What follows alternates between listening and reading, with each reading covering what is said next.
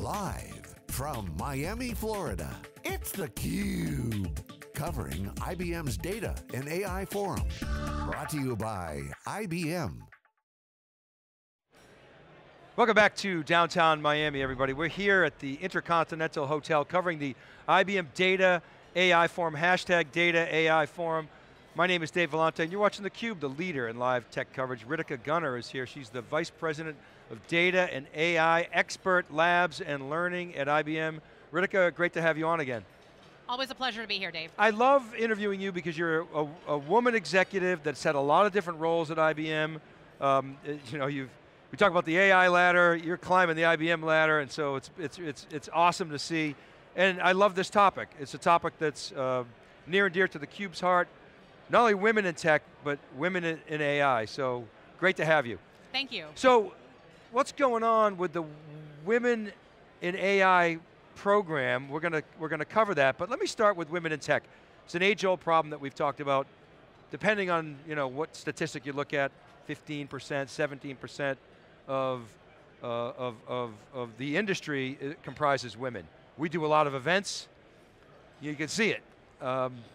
Let's start there. Well, obviously the diversity is not yet there, right? So we talk about women in technology, and we just don't have the representation that we need to be able to have.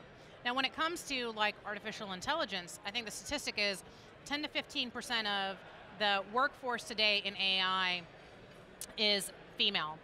When you think about things like bias and efficacy, having the diversity in terms of having male and female representation be equal is absolutely essential so that you're creating fair AI, unbiased AI, you're creating trust and transparency set of capabilities that really have the diversity in backgrounds. Well, and you work for a company that is, has a chairman and CEO that's a woman. I mean, IBM generally, we can see this stuff on theCUBE, because IBM puts women on. We get a lot of women customers that come on. And not just because we're female, because we're capable. Yeah, well, of course, right. It's just because you're in roles where you're spokespeople, and it's natural for spokespeople to come on a forum like this. But I have to ask you, as somebody inside of IBM, a company that I can say, attest to, relative to most, does pretty well. Do you feel that way, or do you feel like even a company like IBM has a long way to go?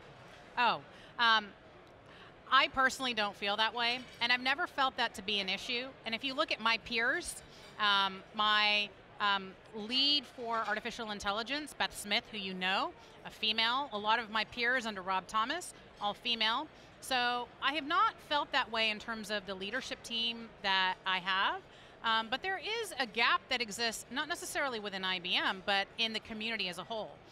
And I think it goes back to, you want to, when you think about data science and artificial intelligence, you want to be able to see yourself in the community. And while there's only 10 to 15% of females in AI today, that's why IBM has created programs such as Women in AI that we started in June, because we want strong female leaders to be able to see that there is great representation of very technical, capable females in artificial intelligence that are doing amazing things to be able to transform their organizations and their business models. So tell me more about this program.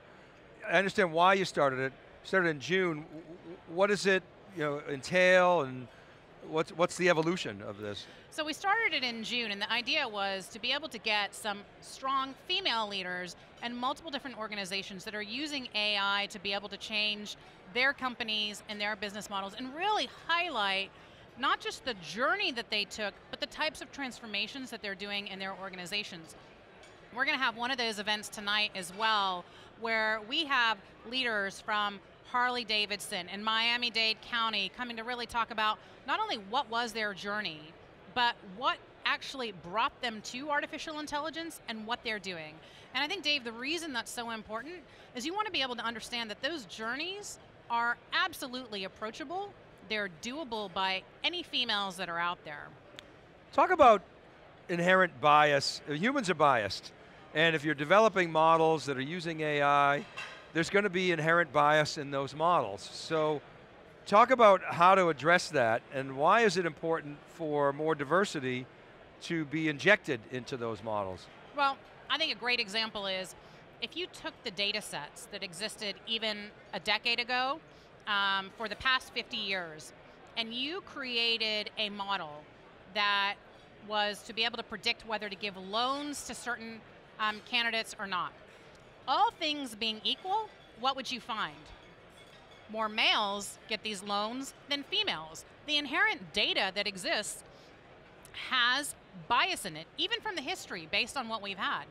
Yet, that's not the way we want to be able to do things today. You want to be able to identify that bias and say, all things being equal, it is absolutely important that regardless of whether you are a male or a female, you want to be able to give that loan to that person if they have all the other qualities that are there. And that's why being able to not only detect these things, but have the diversity and the kinds of backgrounds of people who are building this AI, who are deploying this AI is absolutely critical. So, for the past decade, and certainly in the past few years, there's been a light, shined on this topic. I think, we were at the Grace Hopper conference when Satya Nadella stuck his foot in his mouth and said, hey, it's bad karma for, if you feel like you're underpaid to go complain. And the women in the audience were like, dude, no way. And then he did the right thing. He goes, you know what, you're right. And he backtracked on that. And that was sort of another inflection point. But you talk about the women in AI program. I was at a CDO event one time. It was an IBMer had started the Data Divas breakfast, and I asked, can I go? They go, yeah, you can be the data dude. But, which was, so you're seeing a lot of initiatives like this. My question is, are they having the impact that you would expect and that you want to have? I think they absolutely are. Again, I mean, I'll go back to, I'll give you a little bit of a story. People want to be able to relate and see that they can see themselves in these females leaders. And so we've seen cases now through our events, like at IBM we have a program called Grow, which is really about helping our female technical leaders really understand that they can grow, they can be nurtured, and they have development programs to help them accelerate where they need to be on their technical programs. We've absolutely seen a huge impact from that from a technology perspective in terms of more females staying in technology, wanting to go in those career paths. As another story, I'll give you kind of another kind of point of view, Dave, and that is like when you look at where it starts a lot earlier. So I have a young daughter who a year and a half ago when I was doing a lot of stuff with Watson, she would ask me, not only what Watson's doing, but she would say, what does that mean for me, Mom? Like, what's my job going to be? And if you think about the changes in technology and cultural shifts, technology and artificial intelligence is going to impact every job, every industry, every role that there is out there. So much so that I believe her job hasn't been invented yet. And so when you think about what's absolutely critical, not only today's youth, but every person out there needs to have a foundational understanding, not only in the 3 R's that you and I know from when we grew up of reading, writing, and arithmetic. We need to have a foundational understanding of what it means to code. And having people feel confident, having young females feel confident that they can not only do that they can be technical, that they can understand how artificial intelligence is really going to impact society and the world is absolutely critical. And so these types of programs that shed light on that help bridge that confidence is game changing. Well, you got kids, I got kids, I have daughters, you have a daughter. Are they receptive to that? So, I think they are, but they need to be able to see themselves. So the first time I sent my daughter to a coding camp, she came back and said, not for me, Mom. And I said, why? Because she's like, all the boys, they're coding in their Minecraft area, not something I can relate to. You need to be able to relate and see something, develop that passion, and then mix yourself in that diverse background where you can see the diversity of backgrounds. When you don't have that diversity and when you can't really see how to progress yourself, it becomes a blocker. So as she started going to Girl Start programs, which was something in Austin where young girls coded together, it became something that she's really passionate about, and now she's Python programming. So that's just an example of, yes, you need to be able to have these types of skills. It needs to start early, and you need to have types of programs that help enhance that journey. Yeah, and I think you're right. I think that it is having an impact. I mean, Girls Who Code obviously does some amazing work. My daughters aren't into it. I try to send them to Coder Camp too, they're not into it. But here's my theory on that, is that coding is changing. And especially with artificial intelligence and cognitive software replacing human skills, creativity is going to become much, much more important. My daughters are way more creative than my sons. I shouldn't say that, but I think you just admitted that. but in a way they are. I mean, they got amazing creativity, certainly more than I am. And so I see that as a key component of how coding gets done in the future, taking different perspectives and then actually codifying them. Your thoughts on that? Well, there is an element of understanding like the outcomes that you want to generate. And the outcomes really is all about technology. How can you imagine the art of the possible with technology? Because technology alone, we all know, not useful enough. So understanding what you do with it, just as important. And this is why a lot of people who are really good in artificial intelligence actually come from backgrounds that are philosophy, sociology, economy.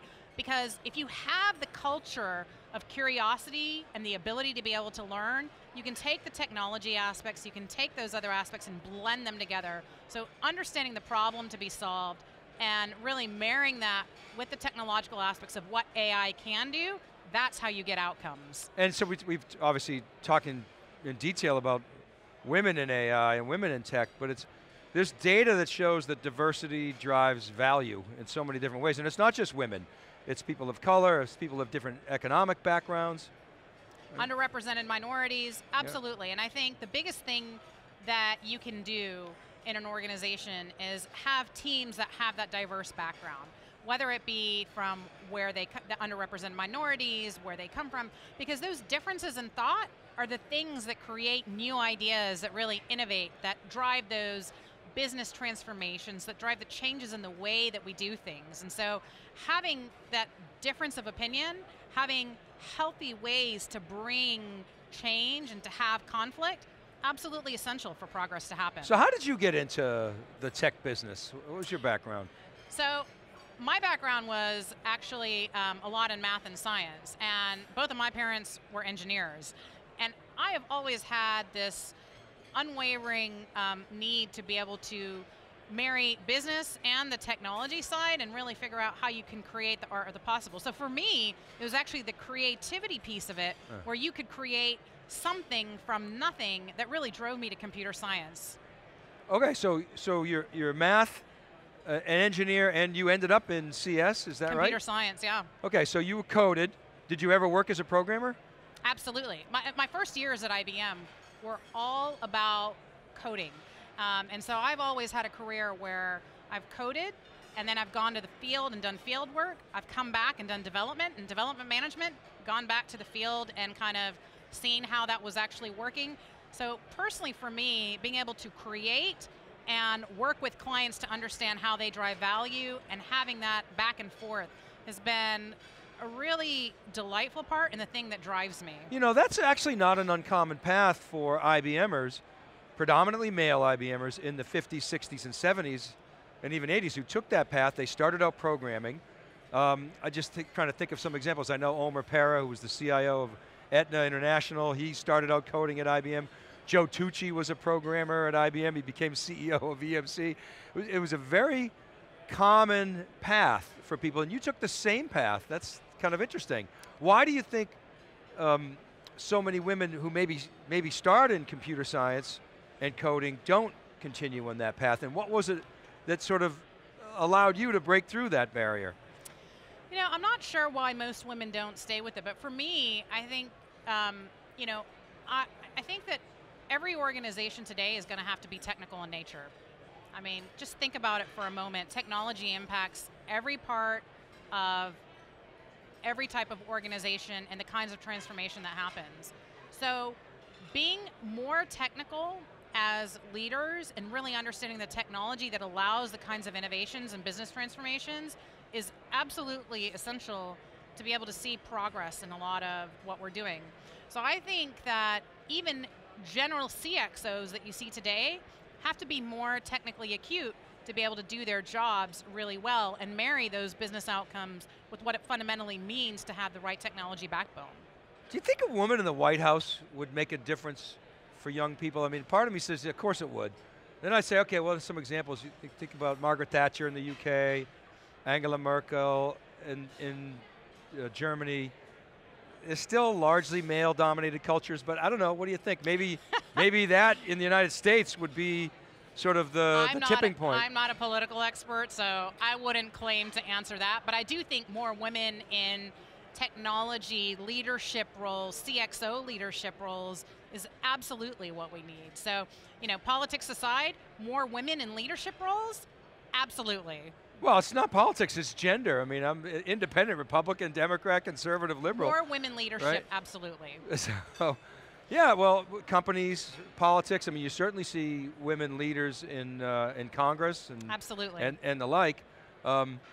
Okay, last question. So you've got a program going on here. You have a panel that you're running. Tell us more about that. Well, this afternoon we'll be continuing that from women leaders in AI, and we're going to do a panel with a few of our clients that really have transformed their organizations using data and artificial intelligence. And they'll talk about like their backgrounds and history. So what does it actually mean to come from, one of the panelists actually from Miami-Dade has always come from a technical background.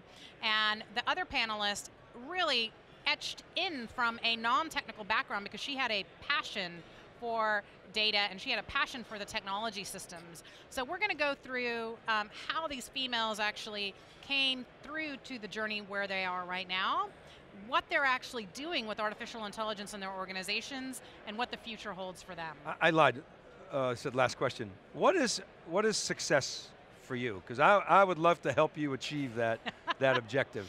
Is it some metric? Is it awareness? How do you know it when you see it? Well, I think it's a journey. Success is not an endpoint.